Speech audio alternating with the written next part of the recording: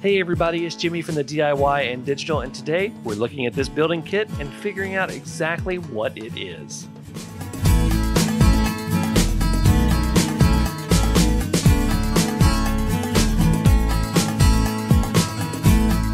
Welcome back everybody. First of all, if you haven't already, go ahead and hit that subscribe button, hit that like button, and hit that bell icon so that you don't miss any updates like this video. So this little building kit in no packaging whatsoever other than simple plastic is from Outland Models. Now some of you may have seen these kits available on eBay or Amazon, and what these are, they're basically these cheap resin 3D printed kits that go together really simply. They're not the most detailed things in the world, but I think that they also serve a very special purpose in model railroading. So we're going to open this up, take a look at it, build it, and we're going to see what we can do with this. So this is a kit from Outland Models, and it's literally just some heat shrunk plastic around some plastic parts, no instructions whatsoever, but you don't really need that. And I've actually used these kits before. As you can see, the building right there is actually an Outland Models kit that was my indoor lumberyard on my previous layout. So I do have a history of using these kits, but let's get back to the kit at hand. So we're going to start off by taking our utility knife, and we're going to open this kit right up and take the parts out. Now luckily this thing does not have a lot of parts, and you can actually completely assemble this without using glue, and that's because it's designed just to have little connectors, which is what really makes this really great for beginners and people who just need buildings that don't have a lot of skill building models. And these are all the pieces that it comes with. It's got the interior floors as well as the exterior walls and the roof. So as you can see here, we can see the little connector holes, and you can see you have the male ends of the connectors, and this is the roof. So, and all we have to do is literally just snap these into place. If you've ever used something like snap tight models or anything like that, I don't even know if those are still around anymore, but it's very similar to snap tight models because you don't have a lot. So what we're going to do is we're going to be putting in the interior floors first, and one thing I really like about these is they do have the different floors already built in, which is something that's going to make it really easy to detail in the future whenever you decide you want to do that.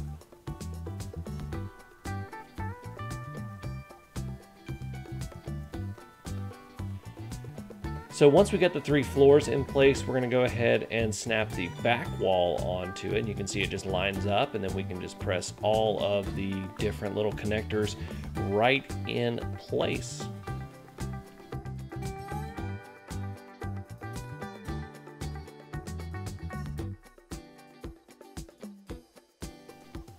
The next thing we're going to do is we're going to start putting on the side walls, and these side walls are not particular to each side. They're actually the exact same on each side, and we just snap those into the holes. And before we put the bottoms of this model on, you can see it only has 2 holes. That's because the rest of it is going to be mounted to the base of this model, which is included.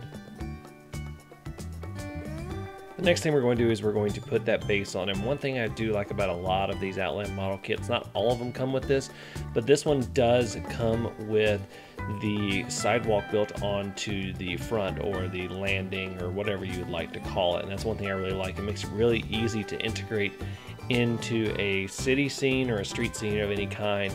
And these clamps, you can see they're very tight, and once they go on, they don't really have a tendency to pop back off. And there is our completed building. The only thing is we will be having to glue this front portion on. That's not true for every Outland model kit. Some of them have them, some of them don't, but we'll be doing that later. Now the first thing we're going to be doing is we're going to be putting in a little bit of model putty onto those extra holes right there, and we're going to be smoothing them out so that it's a nice smooth surface when we paint this building.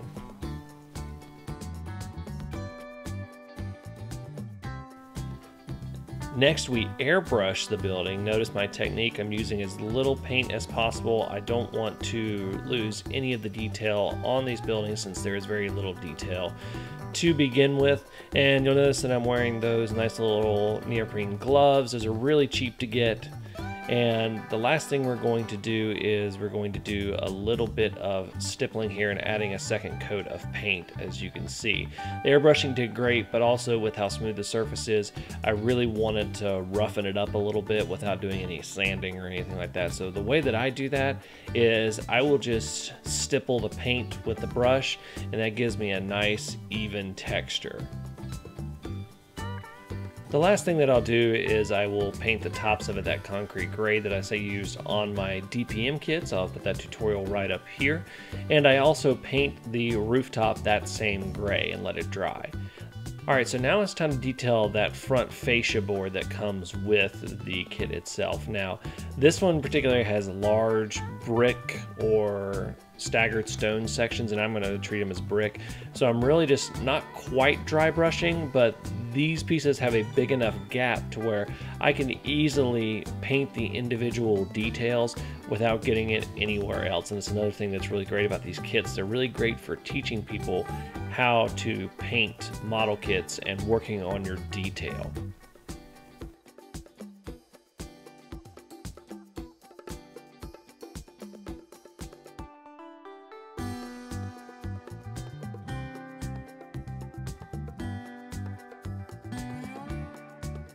And now we put a little bit of glue on the front of the building so that we can attach this fascia panel so that we can finish up the kit.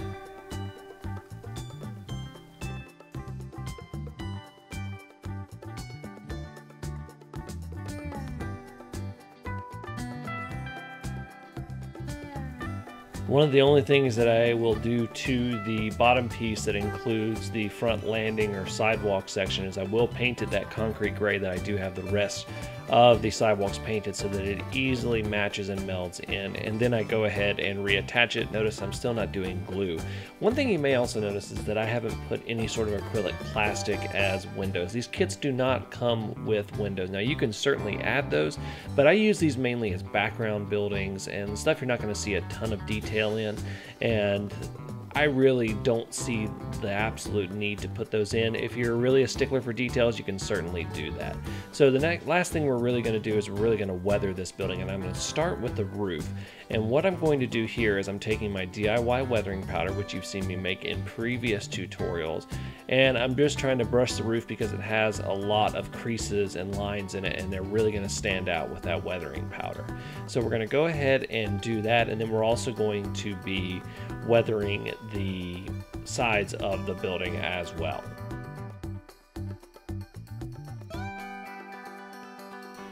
One tip for weathering, if you're looking for a place to really start rather than just kind of going all over the place, is start with doing little runs of dirty areas down the windows. So when it rains, any sort of dirt that's on the wall tends to flow around the windows and then come back and then go straight down from the windows, which is why you'll tend to see more dirt streaks from the windows. So it's a really good, easy, realistic place to put your weathering when you're first getting started.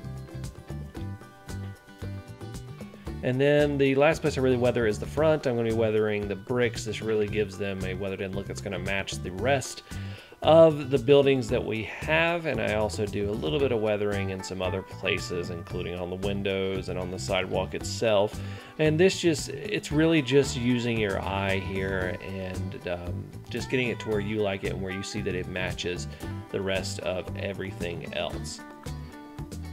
And here is the final result of this little background building. Personally, I really like it. I think it's going to go well. It's going to add a little bit of depth to my layout, and I really like that without having to spend a ton of money on foreground buildings. And here it is, just kind of sat before it really gets matched up. This is kind of where it's going to be in the layout. You can see it's got a nice little spot, but it doesn't show too much.